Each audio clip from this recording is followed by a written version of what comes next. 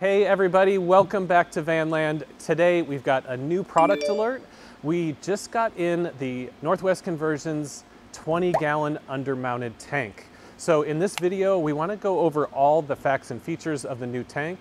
We're actually going to compare it to the other most common undermounted tank that we use, and then we'll try to help you decide which is going to be the best tank for you given your specific situation. And then finally, we're going to install it and we're going to bring you guys along on the whole ride. So let's get to it.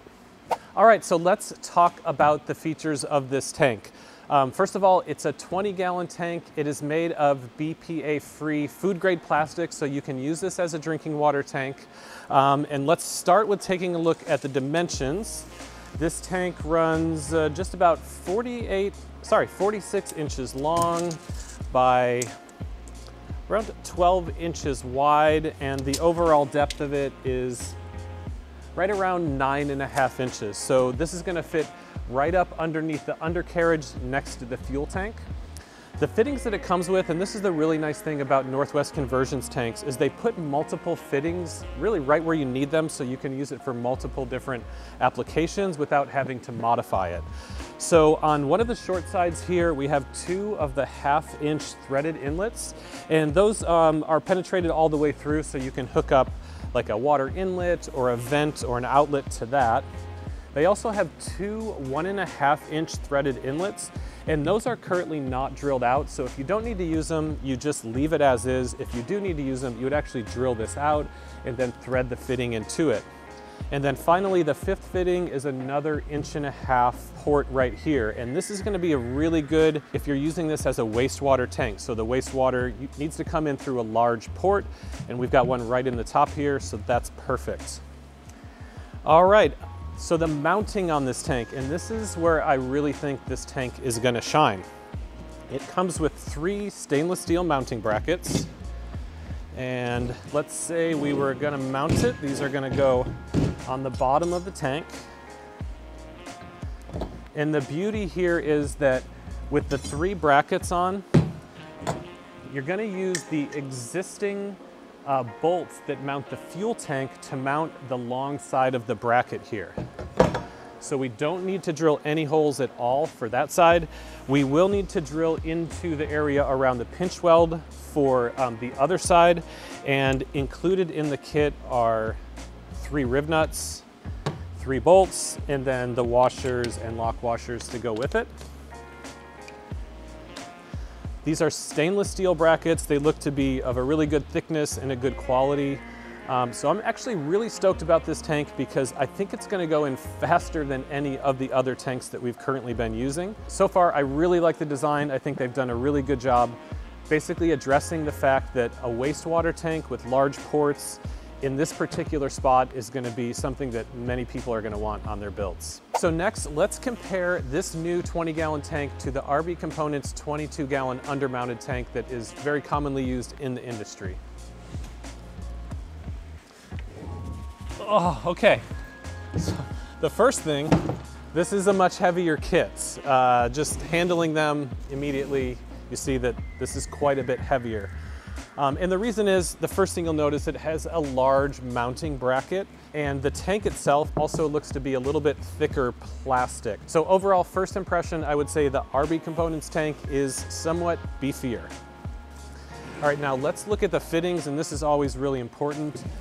On the RB Components tank, we have 4 of the 1/2 inch fittings, 2 at the bottom and 2 at the top. Generally, that works fine for water pipes coming in and out. But since there's no large ports on here that are threaded, if you wanted to use this as a proper wastewater tank, you would need to modify it in order to get a larger fitting to work with this. So that's probably the biggest difference that I'm noticing, is just the flexibility that the Northwest Conversions tank would give you in terms of plumbing. The next thing is the mounting. These tanks really use 2 different methods to mount. The RB Components, when you install one of these, you are actually taking these 4 brackets and bolting them up onto the frame of the vehicle, and then those brackets connect to these points right here. So you are able to disconnect and pull down the water tank when you want. We've done plenty of these before, and it does definitely take a few hours and maybe some sweat and labor under the van to get this to mount. I believe that this mounting system is actually going to be quite a bit easier. Again, we're using 3 of the existing bolts from the fuel tank, and then we're only drilling 3 additional holes, and they're more towards the outside of the van where it's going to be a little easier to work. So although this is going to be our first install, I can already tell you that it's probably going to take, just on order of magnitude, about half of the time to install this as it would to install the RB Components tank. The RB Components tank here, this one runs 45 inches long by 11 3/4 tall and 11 3/4 wide, or thereabouts. They're actually not all that different in size, and I think based on where they're mounting, once they're up, you wouldn't really notice that the size is that different. But of course, the RB Components tank is 22 gallons, where this new one is 20 gallons, so you are going to get more water storage in the RB tank. Let's talk about the price. The RB Components tank with the mounting bracket is right around $700 plus shipping, whereas the new Northwest conversion tank is actually only $350, so it's half the price. Also, I'll tell you, in terms of shipping, the weight on the RB Components tank means it's a pretty beefy shipment.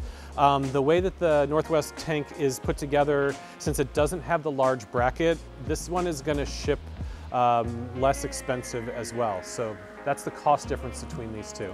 All right, so the question is, which one of these tanks is right for you? I would say, first of all, if you want a wastewater tank, then the choice is pretty easy. The Northwest Conversions tank is going to be set up out of the box to handle wastewater, where the RB Components tank would not be. However, if you're like an extreme off-roader and you like to take your van way out where there's rocks and sticks and obstacles that you have to go through, the RB Components tank is a beefier tank, and it has a more substantial bracket, which is really going to protect it if you do come across rocks, branches, like I said, other things like that. This is the one I would take into Baja on a trip around the world or something like that, because it's just a stronger tank. But I would say for most people who need a freshwater tank or a wastewater tank, the Northwest Conversions are really good tanks. They come with the right ports out of the box to make it an easy install. And then, finally the cost, it's half as much. So you're going to be able to use some of that money for other parts of your projects and still get a very good tank. For the purposes of this video, and one of the reasons we pulled this out was because we're actually putting this water tank on my van, which we have been doing a van build series, and slowly but surely we are adding new things to my van.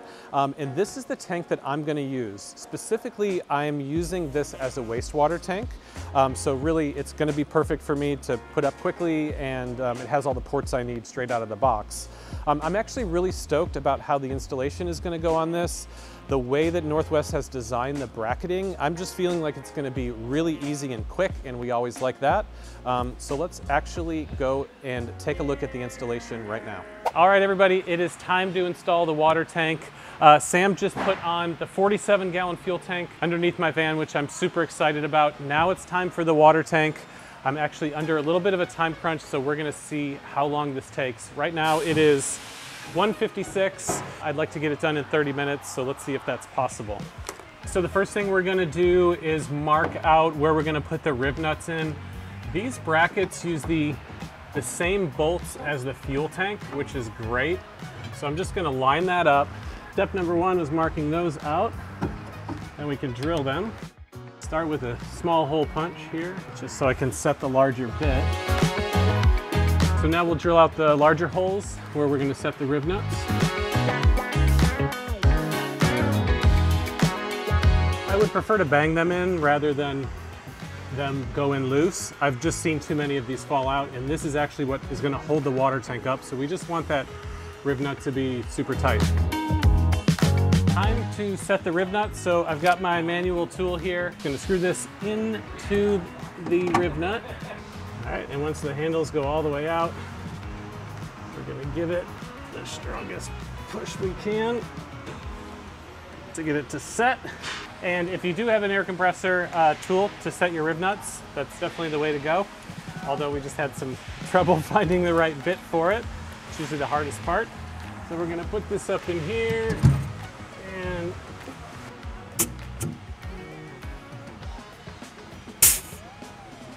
so that's that. The riv nuts are set. Next is to start putting up the brackets in the tank.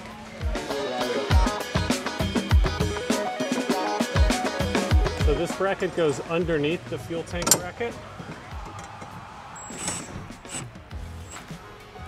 It might be best to actually, yeah.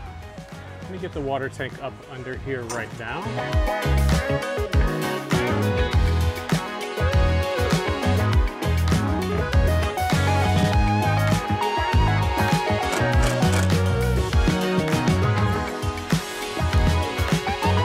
All right, time check. 2:56. When did we start? 2:08? No, 1:56. 1:56, okay, it took 1 hour. I wanted to take half an hour. It took 1 hour, but that's how it goes. Whatever you think it's gonna take, double it, and you'll probably be right on. So we just ran into a couple little issues getting our riv nut gun to set. That's common, but really the installation is pretty easy. What I do recommend is you do need to actually drop the full fuel tank bracket to effectively get these up, at least the way that we approached it. So obviously just do one fuel tank bracket at a time so the fuel tank doesn't fall down, and then reattach it tightly before you move on to the next bracket. So looking at the water tank installed, it really only sits just maybe a quarter of an inch below the pinch weld. This one sits up higher than the RB Components tank, which you can actually see. It is 2 gallons smaller, but I think a lot of people are gonna like how hidden this water tank is. So that's it, super stoked. I can tell we're gonna do a lot of these here. And if you're building a van right now and need a wastewater or freshwater tank in this location, it's kind of hard to beat this Northwest Conversions under-mounted tank. So that's it, we did it.